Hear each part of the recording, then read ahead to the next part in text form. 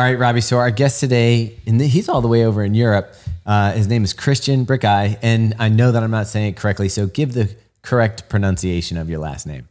Hello, my name is my name is Christian Brecheis, but I know it's hard to pronounce, so you're all good. Yeah.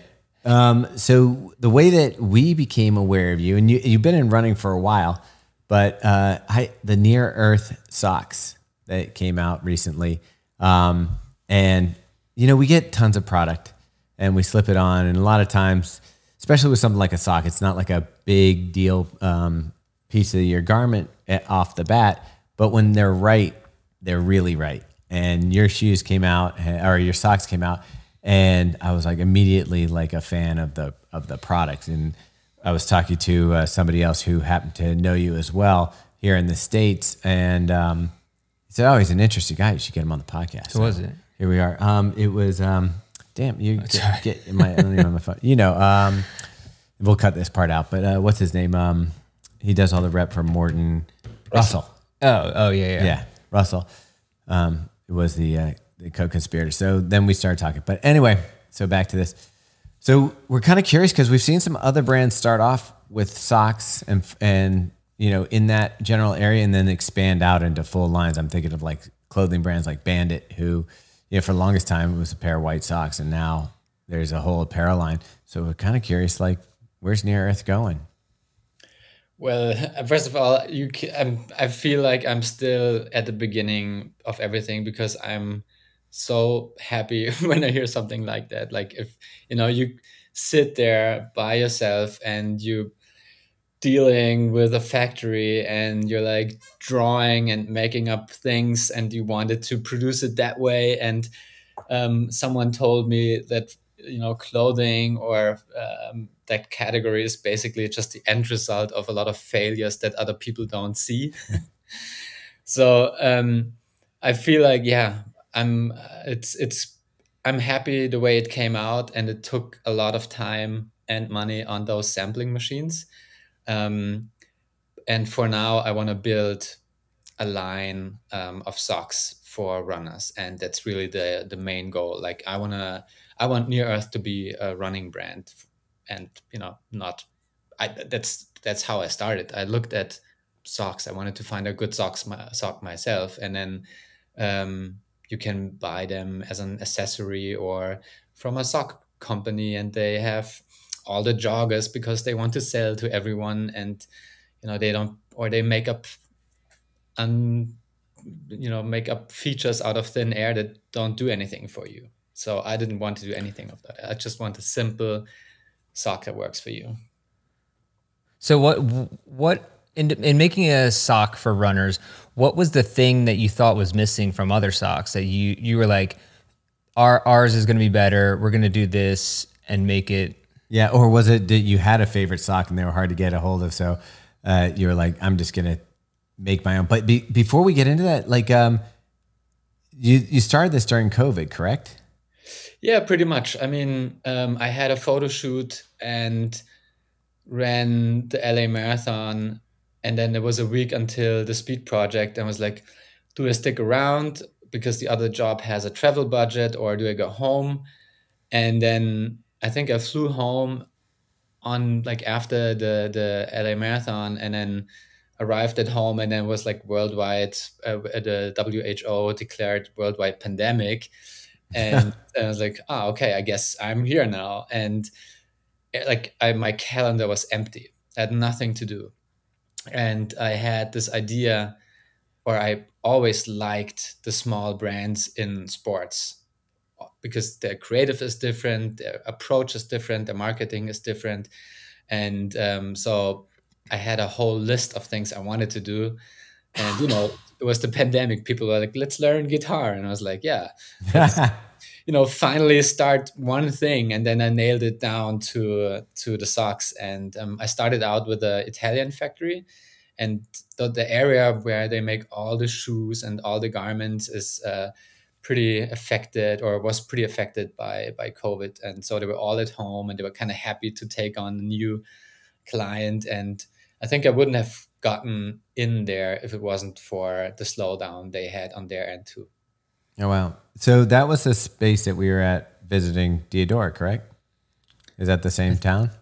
I'm not 100% sure where you visited, but We were maybe. in Serrano di San Marco, but that's a little bit, it's like an hour outside of Venice, but I'm not sure if it's the same area though. Yeah, in a way. I think it's all from like the southern tip of Lake Garda to Milano. I mean, they built the shoes for the Napoleon army there. So That's crazy. Yeah, it's crazy. Bet he didn't have good socks though. Yeah. yeah. So to get back to Robbie's question, Robbie, you were asking about why socks, right? Yeah. What did you find that was missing or that you needed in your own sock, or you thought runners needed? I felt like there's a little bit of a gap. Like there are simple socks that are pretty good, and then whenever there's a designated sock company, they feel like, oh, we have to make them knee high and sell them for 50, 60 dollars. And I'm not a big believer in those socks. I don't see it at the elite fields, very much at least. And I think I personally wouldn't buy a pair of socks for $60. So I thought, let's find something. What are the, like, I don't have a single USP. It's a running sock. And I looked at the foot and I looked at the shoe. And the shoes, I mean, the time when I started in the pandemic, we had a couple of years where Nike dominated the carbon plate shoes. And then we had new shoes. And I discovered as a photographer, people are not loyal to a brand. They use whatever works for them best. And if you have a Asics shoe for racing or the New Balance, and then a sock worked for you that had a Nike swoosh on it or Adidas stripes, then you had this co-branded problem, or I don't know what the word is. Double. I don't like mixing the brands either. Like I think what you're getting at is that you want like I do love, and I think that some of the companies right now are making a mistake of getting into, I mean, they're not making a mistake. There's probably for their bottom line, it's great, but getting into shoes. But the whole thing, the reason I like them as a boutique company was that I could wear any shoe that we have, and the clothing and the apparel was agnostic. It wasn't, you didn't have to like have Adidas head to toe. You could do like a near sock with, miler shorts and top, and it didn't all have to, it didn't matter if you switched out your shoes the next day. Yeah. So, and I mean, that's like a minor thought in that, because then I discovered like, yeah, okay, I think there's a real running brand missing in that space. And so the idea was, what do those performance shoes look like? They have usually one piece uppers that are very snug. And if I looked at other socks, they had all these features and bumps and text written on it. I was like, if that's all pressing on my foot when I'm running, and you have, I don't know how many steps you do in a marathon, 35,000 maybe, that can't be very good. So how simple can it be, and what does it take? And I think material is a big one, and construction is a big one. And then, basically my design disabilities led to this minimal design, and I'm pretty glad I landed there, because it seems to. I like the honesty. That's good. And so your background, though, is, aside from prior to near Earth, you were a photographer, right? And I think still are. So, what is that mostly what you've done prior to this? Yeah, exactly. Okay. All I did before. I mean, now you're catching me at this point where I'm thinking of how can I make this transition, because I think near Earth it's really fun. You connect with people in different ways. I can also connect and talk to other people in the industry in different ways, other than like, hey, here's a PDF and images, and I'm a photographer. But yeah, I was a photographer, and that's how I got into running, basically, too. Like, I was just visually interested in it, and I was a snowboard photographer for 10 years, and there's a lot of small brands, and there's a lot of sports culture, and I was like, oh, because running in Germany looks a little different than in Australia, UK, or the US. Yeah. But when I discovered that, and I think I can track it back to, I shot running a little bit, and then I met Jesse Zappo and Knox Robinson in New York when they started Black Roses. That was in 2013. And I was like, I know this. And I was familiar with the feeling and what they were after. And so I was really interested in documenting that. And whenever I had a trip coming up, I was like, texted Knox and like, hey, do you do anything on a Thursday? I was like, yeah, I have a group. Yeah, That's awesome. a trip. So is the sock project, as you're going through, is this a self-funded project, or did you have to get investors for it? No, self-funded. So all my savings and the pandemic didn't really help, went into it because it was a little bit different than I expected it. It's if you do, so I started with one product in 2 colors and 4 sizes because I wanted the smaller size increments so they really fit true to size, and you have to fulfill certain minimums if you want a certain quality of a yarn, because it's a very lightweight yarn and the yarn supplier wants to sell a couple kilos. And so it's like everything escalates and escalates, and then you're like, oh, I'm actually ordering now this huge amount. So, and now I just reordered, and I'm working on getting a second warehouse so I can ship from the US to the US locally. So it doesn't have to be this cross-border thing, although it's not a big problem. Like, it arrives pretty quickly. There's no customs. It's below that customs threshold. It's all fine. But I think a lot of people are put off by, international shipping. Yeah. Yeah. I mean, that's kind of crazy, though. There had to be a moment where you're putting your money out there on the line and investing in this thing.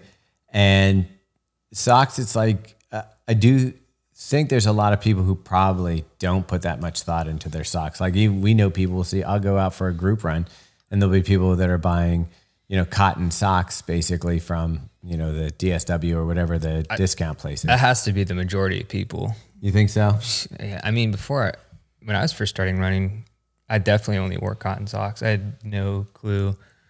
I mean, the thing is too, it's like, and I get it to some degree, because if you're changing socks every day, maybe twice a day for both lifestyle and running, you're going through 14 pairs of socks a week sometimes. I mean, laundry is the biggest problem that runners have. But so how did you educate, or how do you get people? Like, obviously you're buying, like you said, you have to buy bigger numbers, and you're trying to do this internationally and grow an audience. And I hadn't really heard of Near Earth, I would say, until you sent some socks a little while ago, which was probably less than 6 months ago. But since then I've seen, different people. You've obviously gotten them into the hands of different Instagram influencers and stuff like that I'm starting to see more noise about it. But how do you convince people that there's a difference in socks, and there's a difference even in performance socks, to where you feel like you're putting out a product that's a little better than what else is out there? Well, to the first point you were making, it was a crazy feeling, and that's what I mean. Like, I'm still super stoked when I hear people are liking the product, and it's a huge motivation. Like, every time I get Instagram DM or something and someone likes it, or I'm happy to go back to work and work on it and ship everything as quickly as possible and like do all the work. And I mean, convincing, right? You feel your shoe a little bit different in good socks. And I think everyone who starts paying attention a little bit maybe has a sock drawer, and then the favorite sock goes to the side, so you save it for the week long run. Yeah. I mean, at least that was the case for me. So I was going through a couple different socks during my first marathon build up, and then I found a pair, and then I saved it for a race day. And and I like that approach. It can be quiet. This sock doesn't have a design that is screaming or doesn't want anything from you. I just want it to be a peace of mind product, and that's it. Yeah, I actually wore the socks for the Boston Marathon. Yeah, I like the style. I prefer now. When I first started running, I kind of liked the no-show sock, but as I've been running more, and we test a lot of different shoes, having I guess it's not. Is it a crew? Would you consider it a crew sock at height? The one that I mean, I'm calling it a crew height. I don't know. Americans have different names. I sent you the. I think the sometimes new- sometimes they call it a 3/4. I think your height is more of a mini crew. seems to be, I don't know. yeah. But the reason I like that is when we're testing different shoes, you can get different reactions to the heel counters and the collar on the shoe. So I like it to cover the ankle a little bit. It always helps. And every time Megan gets a blister, I'm like, "Were you wearing a sock that was higher than the top of the shoe?" And often she wasn't. But so the fit is right, the sock is right, and you just sent us a new model, so more of a racing version. This is going to be a thinner, which I would compare to maybe. I know Adidas makes a racing sock and Nike makes a racing sock. It's a little more on that line where you're going to want your shoe to fit a little more snug because there's not much in between the sock and the inside of the shoe. Like, do you see like a whole line coming out and this is just the first two? Like, where do you see this evolving to? Like I said, I think for a running sock brand, you want to serve the whole spectrum. And I think, I mean, for me, what can I do? Like if I go to the entry level, there's so much competition, and with the smaller quantities, it's really hard to compete there, and I need to compromise a lot what I want from it. So actually, like taking the knowledge now and going back to that sampling machine, because that's kind of how I made that sock. I was sitting at that machine. I was like, can we make the compression here different, and how can we have more stretch for the toes so they can open up when landing, and how can, like, do we need to add structure back to the heel so it keeps in place? And so it's super interesting, and probably super annoying to the guy on the sampling machine to like pump out one sock after another, but I'm running around at the factory in my racing shoes, and I'm trying different socks. And then if I have something that's good enough, I give it to people to try it. And I just felt like the distance sock, works for workouts and longer runs, and people love it for racing. But if you are a type of person that puts on half tights and sorry, I thought I muted everything here. Sorry. If you're a person who races in half tights and the singlet and everything is sharp and go time, then maybe you want that open, structured, breathable sock that is tight fitting. And I came up with this basically localized compression that really keeps it in place. Nice. I'm kind of curious about your relationship to running, because obviously, you're not going to go and devote yourself to making a running sock if you're not interested in the sport itself. And I know you took photos, but like yourself as a runner, can you give us a little bit of your background when you started running? Like what's your passion about? Why are you so passionate about running?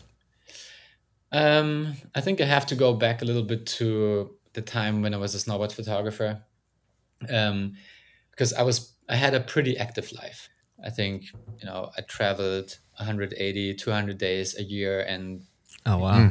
at least 100 days on a mountain, no problem. And I just had to keep up with athletes while I was hiking with photo gear. And so I was jogging basically without any clue, nothing. And I had a couple injuries from that snowboard time. And I had 2 surgeries where the surgeon made the same bad joke. I was like, yeah, it was a little worse than on the MRI, but you're not going to run a marathon anyways, are you? And I'm like, I can't put weight on my foot for 10 weeks. I can't carry around a glass of water in my apartment. Oh, geez. It's a horrible idea. I will not run a marathon. And then so that thought stuck with me. But when I felt like, I actually kind of like this feeling of rehab and everything is fixed, maybe I should use it for what it's meant to use. And I got back into running a little bit.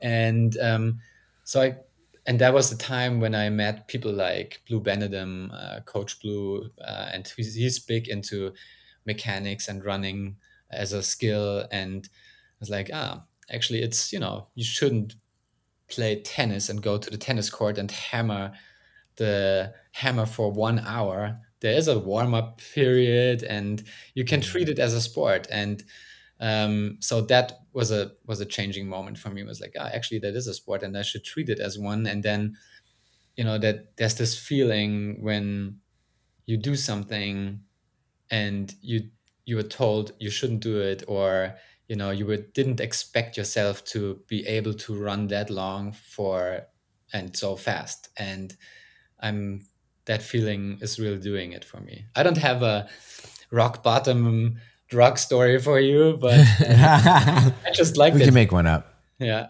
But did you run when you were younger, or was this another thing where you started after kind of those injuries and your snowboarding or your photography career in that space? Yeah, I was jogging without a clue, basically. Like, okay. Didn't record anything. I feel you. You start running like a kid on a soccer pitch, and then you're like, oh, I can't even run 5 miles. And like, yeah, that's way too fast. Or a half mile for some of us. That's my favorite, when you go to a 5K and the little kids take off for that first 50 feet. Yeah. You're like, you got a long way to go. Yeah. Yeah. That's awesome. So, I mean, are you getting, like, who do you reach out? Because this is all new to you. Obviously, you weren't in manufacturing. You're not in clothing. You're not coming from a clothing brand and building. It's not. We talk to a lot of people when they're starting off like this. They were a designer someplace else, decided they wanted to do it for themselves. You're kind of like starting from scratch. You weren't a sock maker. You weren't working for a company that was a sock maker. Who do you go to for advice, and how are you navigating this space that you really don't? You're kind of a foreigner in. Yeah, that's a very good question. I mean, creating that sock wasn't the hardest thing, for sure. I mean, I knew what I liked. I could pull references, and you get physical samples, and that helps a lot.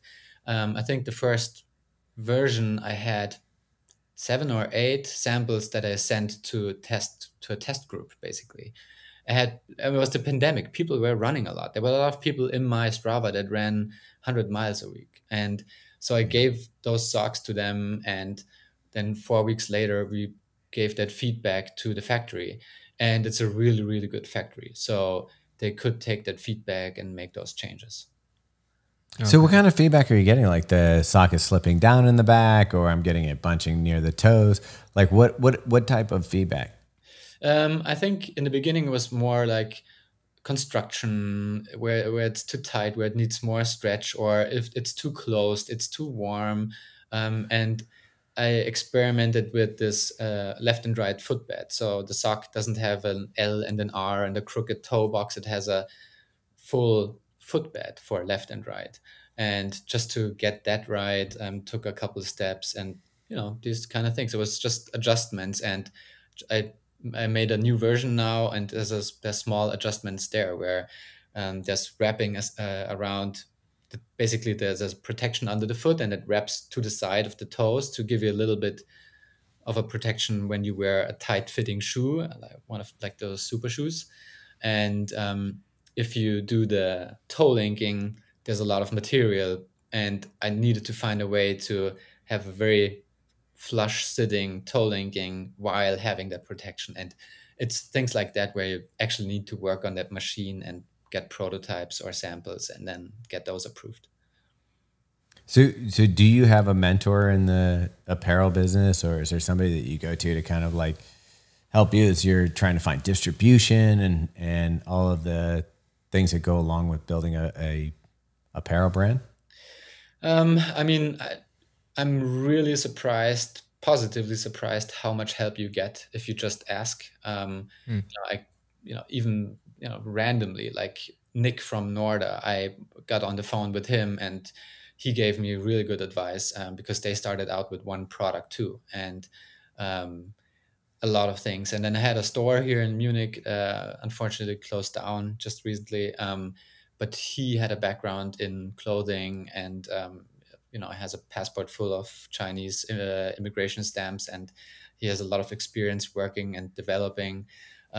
So I got a lot of help. So from the athletes to wherever I was asking for help, I got a lot of help. And that's, running is super awesome. The people are in running are great.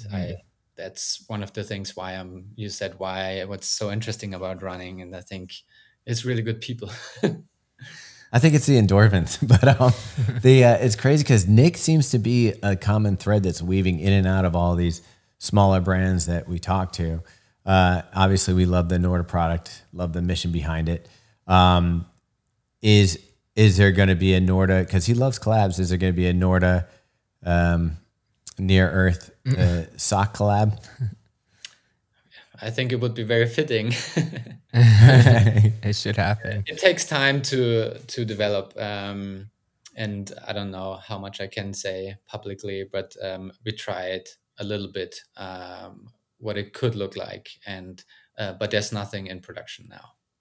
Yeah. So which is your favorite between the 001, 002, and the 003? Well, I have a couple 001s here, and I like them a lot. I run them here when I go trail running. I would like to try the flatter ones too. But The 002? But for now, when I go trail running, I don't put it on Strava because there's a lot of hiking in there as well. I mean, when it comes to trail running, I feel like the range of pace can be so broad. Nobody cares what the pace is. They're more interested in seeing like the terrain and elevation. That's why trail running is awesome, because you can walk. Trail walking. But it is. I mean, honestly, like when people look at the Strava, when someone's trail running, I don't look at their pace. I look at the elevation, and the elevation lets me know if their pace was good or not. Yeah, that's true. Yeah, but I'm looking forward to it. It's just someone turned on the light switch here. We had horrible weather, and now snow is melting, and we're getting good weather. I can't wait to get. Oh wow. How far is Munich from where we were in Herzog and Nuremberg? I think Herzogenaurach is maybe 1.5, 2 hours, and Venice, Italy, is like 4 or 5 hours. So we're a little bit between. Okay. Yeah, when we were there, it actually snowed in Herzog one day, and then it was like 70 degrees the next day. Yeah. So it was pretty wild. Yeah, but so patterns here. Do you have any regular running, like road running races or anything coming up soon? I'm actually recovering a little bit from. I had a meniscus tear, and I had a couple of surgeries on that knee, so it's degenerated quite a bit. So I have to take it super slow, and I need to make up my mind. I think. If I want to run a marathon, I still want to chase a time goal. And if you run fast, it's a lot of pounding. And if I run slow, it's a lot of time on your feet. So you're losing no matter what. What am I doing to not risk any overuse? And for now, I'm super happy. Like the weather's fine. I can go cruise for 2 hours. And I'm fine like that. But I did a little bit of a 2-hour run and did 10Ks at my older half marathon pace, and then I was on the couch for 2 days. So I think I still take in pain. Oh, geez.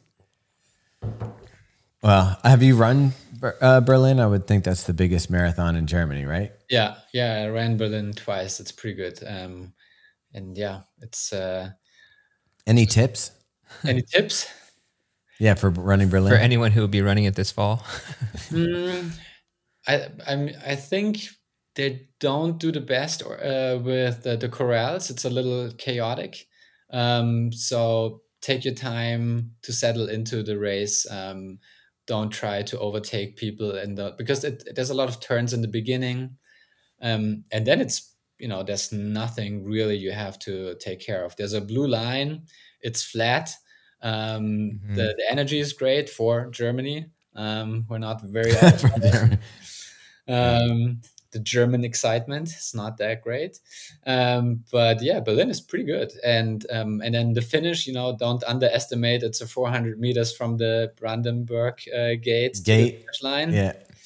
And that can be I'm glad I watched that on the TV this year, because I really thought the Brandenburg Gate was the finish line.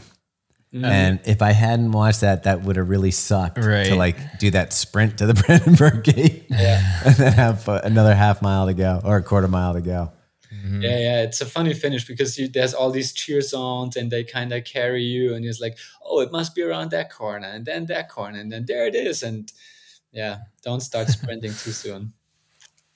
That's awesome. That's good to know. And then is Oktoberfest actually as awesome as they make it out to be, or is it overrated? I need to know. You should go with me. I like that. All right. We need an insider info. Yeah, insider tour guide. I know some of us will be there for this fall's Berlin.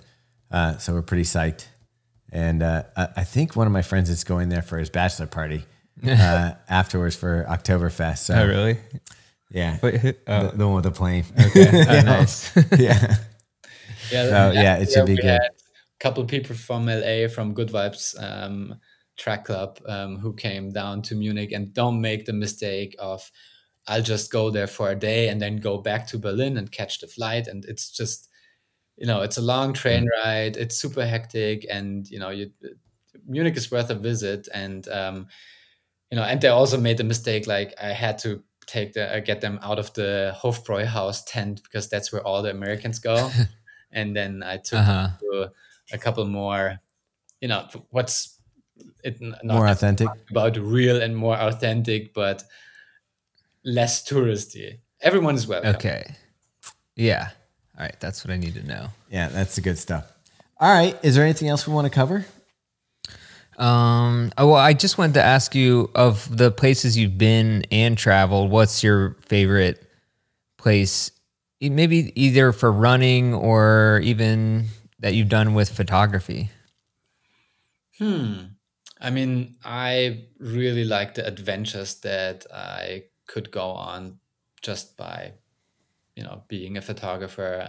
I've done a couple different things. I ran around the United Nations compound in Mali. There's a funny, I don't know, if I maybe I have put it on Strava when I got back because I couldn't use anything. But if you're visiting, Munich is pretty good for running. It's you get outside your door and you're usually very quick at the river, and there's no street lights, and you can just go and cruise forever, and then come back to the city or go to the park that's in the city here. So yeah, nice. I'll do it. Munich's on the list. Tour. Yeah, awesome. Sounds almost as cool as Baltimore. Yeah, you got to check out Baltimore. Yeah. Have you had any experience with Baltimore other than like The Wire? Oh, I don't even have The Wire experience. No, nothing. Only that I printed out FedEx label for you guys. There we go. That's awesome. Yeah, that works. All right. Well, we love the socks and have been using them quite. And like when you said, putting a pair off to the side, typically at this point, I'm taking my near earths and sliding them into my my fun runs. Like if I have a workout or a long run, I just like the way they fit, and I like the height, and I look forward to seeing more product, and I'm excited to see this grow. And it's like nice that we get to talk to you now when you're just starting off and just growing, and then we'll probably follow up in a year or two and see where the brand's growing. But excited to see where you're going to take this brand. Yeah, definitely. Yeah, thank you. I'm working on it. It's every day you're doing a little bit of product development, a little bit of marketing, a little bit of sales, and yeah, so let's see if that's growth or if I need that investment you said in the beginning to get beyond that threshold.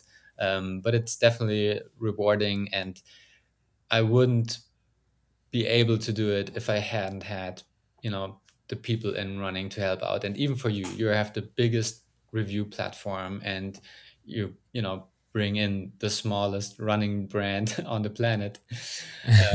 Well, we're all looking for the same stuff, a better experience when you're running. So Yeah. it doesn't matter if it's coming from a major, huge company or, somebody who says, hey, I think I got a better mousetrap. That's true. Definitely. All right. Thanks, man. Thanks, Christian, for coming on. Appreciate it. And yeah, I'm sure we'll talk to you again soon. All right. Thanks very much.